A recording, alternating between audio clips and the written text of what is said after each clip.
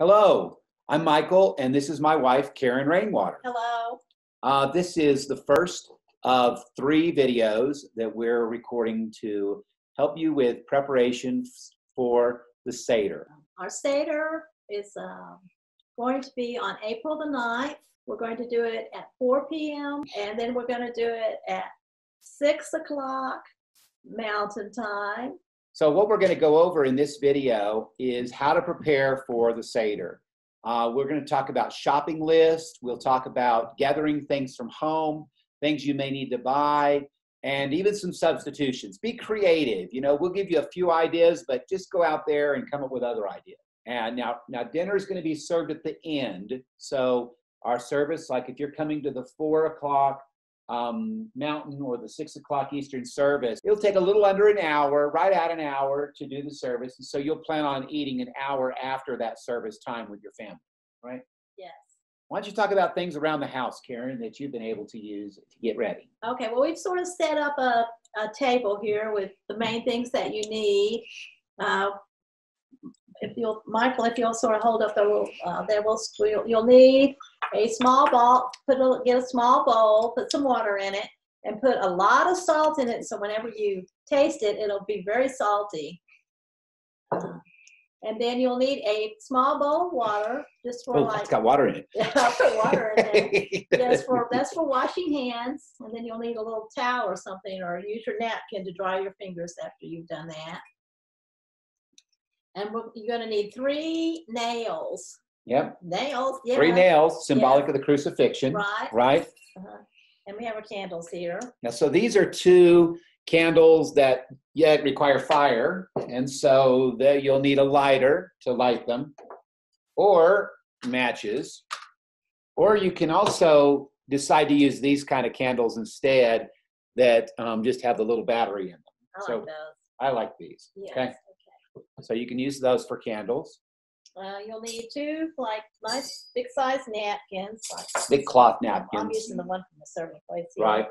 Now we have a special bag for our matzah, for the matzah. This is called the Unity. So we have a special bag, and if you have a special bag, use it. If you don't have a special bag, just wrap them in a napkin. That's what you'll need the napkins for. Yeah. You'll need something for people to dry their hands with, because they're going to wash them in this bowl, a little symbolic washing. You can have a hand towel. So you'll need a glass for your juice. This is the glasses we're using, these small juice glasses. I recommend something kind of small because you're going to drink 4 of these during the meal. Okay, now it is traditional to drink the whole glass, but you don't even have to. If you want, you can just tell people to drink part of their glass. With the Seder plate, we have different things that you eat. So you'll probably need some things to Scoop out. Utensils, like something to, and a little spoon for the horseradish, a little spoon for the apple salad. Yeah. To serve with. And then at one point in the Seder, it's traditional to put your little finger in your juice glass and drip it. We're not going to do that for obvious reasons. So we're going to use these coffee stirrers is what we're going to use. You can also use toothpicks, and then you can drip that into your beverage and put a drop, and give everybody their own stirrer. And so that's a great way to just grab some things around the house. You probably have all of these items. You might have a lot of the items on the next list too, which is our grocery list.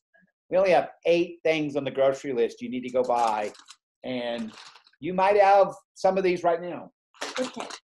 This is the kind of box. Show them the box. This is the kind of box that matzah comes in if you've never bought matzah before. It's kind of that's the size box it comes in. Then show them a matzah there. That's what it looks like. It's a big, flat, big cracker. All right, you need some parsley, horseradish. Here's what our horseradish looks like. It comes in a nice little jar. Some people buy roots, horseradish root, and shave the root and do things like that. It's traditional. Jews will often eat a full teaspoon of this when we say eat it. Like, don't do that. You need some apples. You'll see we'll have a recipe we'll talk about in a few minutes. Some walnuts, some chopped walnuts. We didn't bring them here to the table. It's okay. We have some. And then here's a little surprise ingredient. You may have not ever heard of at a Seder. Bugles corn chips. Okay, so this is not traditional. It's not used by Jews. What is traditional is it is traditional for families to put things on the Seder plate and have a family item on the plate. This is our family item on the plate. You'll see why when we go through the meal with you. Get the bugles, okay? Get them. If you're just like, Michael, you're crazy, I'm not getting bugles, you can put a roasted egg on your plate, be more traditional, it's okay. Again, what is tradition is that families often do things different on their plate. So we thought we would teach you our family tradition and why that is and the symbols of that. One thing that is traditional is some fruit of the vine. That's what Fruit of the vine. You got to have some fruit of the vine, some kind of vine, and don't get the white stuff. You know, it symbolizes blood. So you're going to need enough. Every person is going to be drinking 4 glasses. All right. So that's gives you an idea how much you're going to need to buy. And then if you really want your cherry set to be extra sweet, buy some brown sugar.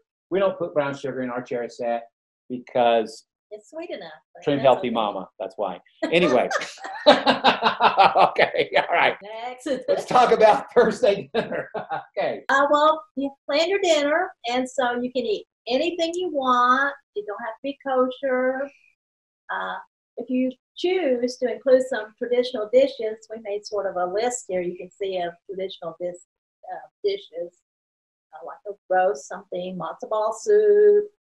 Our favorite is the coconut macaroons. Coconut macaroons, red velvet. I found them at King Super, actually. Actually, King Super and Target are both really good about having Seder items. By the way, today, Jews do not eat lamb at Seder and haven't since the temple, since AD 70 when the temple was destroyed. So if you feel like, hey, I've got to have lamb, you don't have to have lamb, even if you want to be very traditional. In fact, the more traditional you want to be, you won't have lamb, okay? By the way, plain Lay's potato chips is pretty common as a very common thing at Seder as well. So, and any kind of potato dish, like anything with potatoes, great stuff, okay? Now let's talk about how you make charoset. Okay, charoset is an apple salad, basically. You get some apples, you chop them up. It's the main ingredient. It's very common to put walnuts or some kind of chopped nuts in there.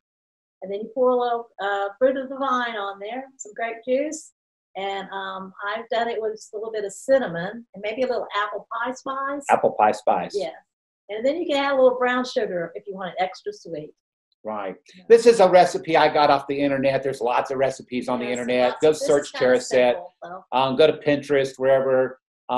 Sometimes you can really just use the apples and some grape juice if you really want to be the ultimate simple. Apples, a little grape juice in it, just chop the apples up. Some people have a little nut allergies and stuff like that. So just keep it simple. The idea is to be sweet, right? The idea is to have something sweet to taste. Right, yeah. You might even want to like put yogurt in it. I don't know. I've never heard of that. I just made it up right now.